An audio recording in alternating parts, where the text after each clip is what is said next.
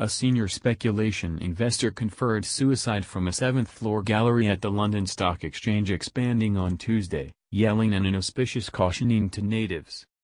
The man, accepted to be hitched and in his 40s, was articulated dead at 10:10 am by police. As indicated by one of the observers at the building, he kept running along the walkway yelling and put one hand on the glass divider and hopped over it with the 2 feet. He didn't waver. He was shouting, "The end is near. Get out while regardless you can." It was dreadful. And another associate, who depicted him as one of the head honchos, stated, "I came in toward the beginning of today and there was a screen up in the gathering anteroom zone and ambulances and police. There was an inside notice saying there had been an occurrence. The building has walkways on each floor and close to the lifts, there is a crevice and you can see as far as possible all over."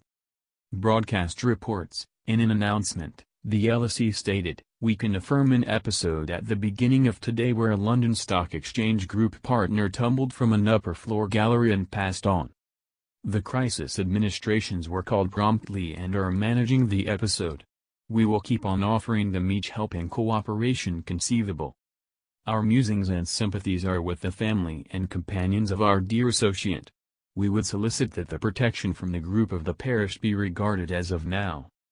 A London ambulance service representative stated, "We were called at 9:56 am to reports of a man tumbled from a tallness at Paternoster Square, EC4.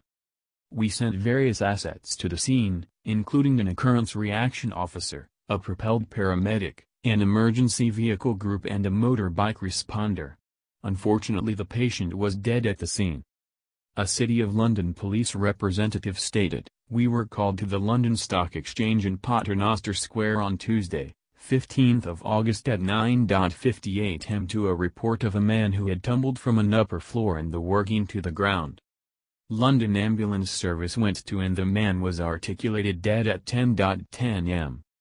The City of London Police is as of now exploring the conditions around the demise and the occurrence is being dealt with as non-suspicious. We are presently attempting to educate the man's closest relative."